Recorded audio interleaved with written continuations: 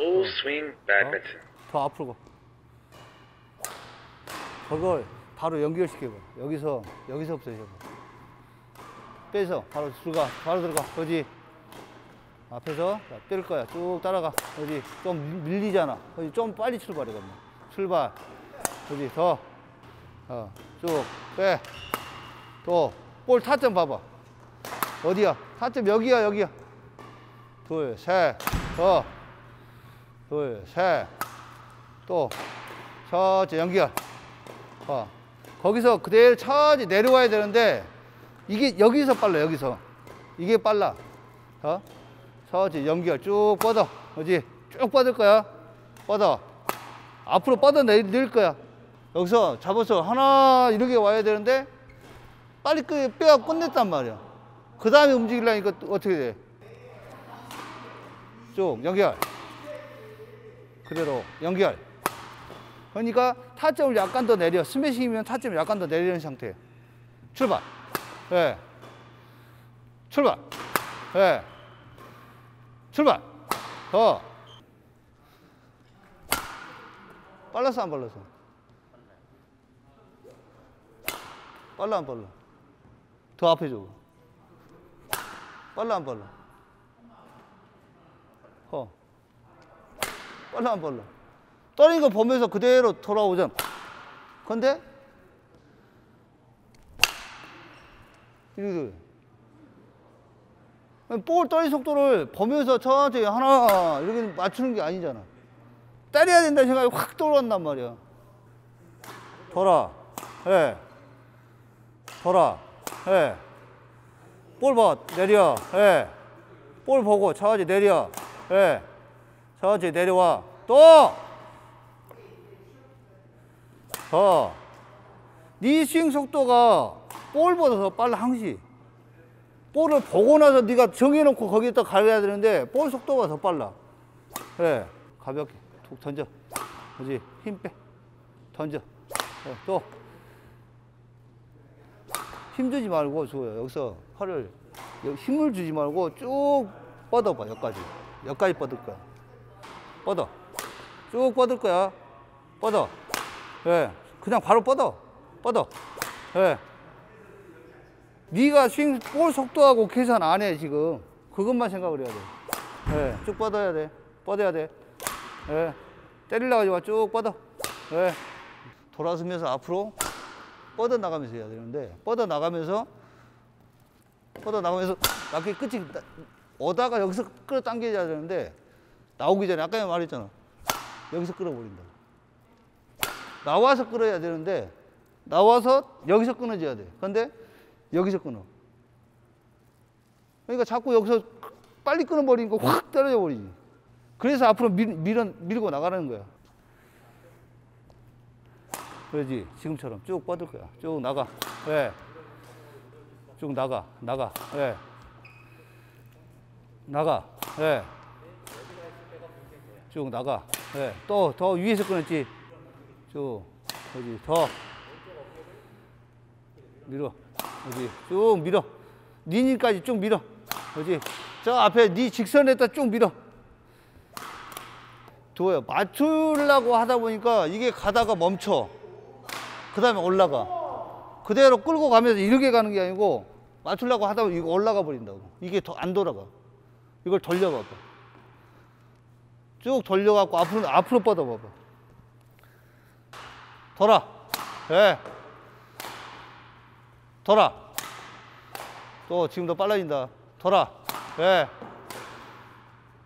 돌아. 예. 또 볼 봐. 돌아. 예. 힘 더 빼. 돌아. 돌아. 또 빨라져. 쭉 뻗을 거야. 쭉 뻗을 거야. 앞으로 뻗을 거야. 뻗어. 뻗어. 뻗어.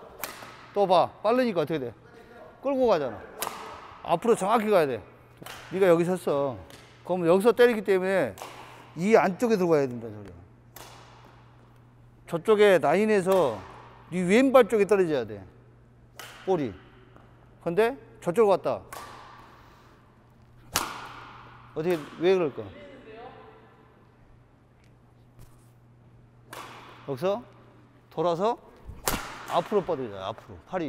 팔이 네가 원하는 방향으로 정확히 뻗어져야 돼. 뒤에서 끌어갖고 올라가지 말고.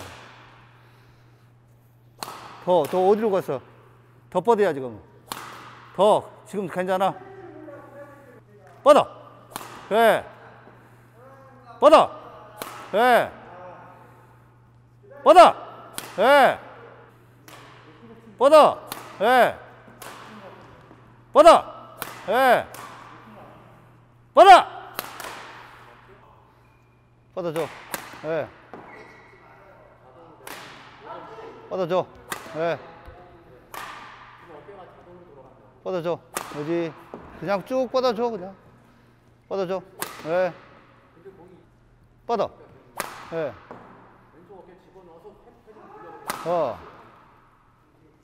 뻗어. 예.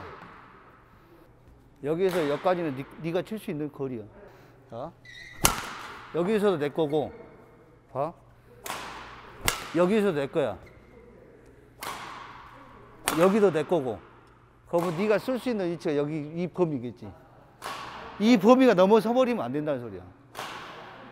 좀 내려갖고 칠 수 있는 거고 올려서 칠 수 있어. 물론 점프가 되면 좀 더 넘겠지. 근데 이 범위다 가면 이 범위만 꼭 고집할 필요는 없다는 거지. 약간의 유도리는 있게 위아래를 줘야지. 갭을 줘야지. 그래야지 기다리고 있다가 치던 상대편도 빨리 치던 이렇게 돼야 되는데 똑같은 위치에다 놓고 똑같이 치겠다? 한계가 있지. 약간 위에 약간 밑에. 그래서 그 적정선이 가운데라는 거지 위아래는 네 거야. 그래서 여기가 네 거고 여기서 맞추라는 이유가 여기서도 칠 수 있는 거고 여기 칠 수 있는 거 여기 칠 수 있는 거야. 최고 적정선은 여기야. 그런데 좀 더 높은 데서 칠 수 있는 데도 있어. 좀 더 낮아도 칠 수 있어. 여기서 하나 적정선. 좀 더 위에도 칠 수 있어. 밑에도 칠 수 있어. 넘어가면 힘들어. 내려가면 힘들어. 적정선이 이렇게 있으면 여기가 최고 위에야. 여기에서 적정선을 놓고 치잖아. 여기가 제일 밑에 하향선. 세 개를 놓고 봐요. 계속 가운데에다가 놓고 내 최고 힘이 가운데. 최고 빠르게 칠 수 있는 데가 여기. 최고 늦게 칠 수 있는 데가 여기. 그걸 나눠줘야지. 세 개를 나눠놓고 해야 되는데 자꾸 올라간다고 몰아가는 이유가 힘을 가하기 위해서는 거기에다 맞추자는 거지. 넘어가면 힘을 끌어올 수가 없잖아. 이 위에서는 힘을 못 끌고 그냥 누르기밖에 더 하겠어? 그러면 내려야지 힘을 쓰는 거고 더 내리면 그냥 밀어야 되는 거지. 그지? 위에는 완전히 눌러주는 거고 힘 빼고 누르는 거고 여기는 힘이고 여기는 미는 거고 3단계 나눠지는 거야. 어? 누르는 거. 더 이상 힘을 못 쓰니까 눌러만 주잖아. 그러면 내려왔어. 힘을 썼어. 거기에서 최고 위치야. 거기가. 그러면 자 떨어졌어. 밀어줘야지. 이걸 나눠줘야지. 이걸 나누려면 어떻게 돼? 그러면 처음에 그걸 전체적으로 다 가르쳐주면 어떻게 될까요? 헷갈리지 이제. 그래서 힘을 쓸 수 있는 위치를 정해놓고 위아래는 본인들이 선택해도 된다는 거예요.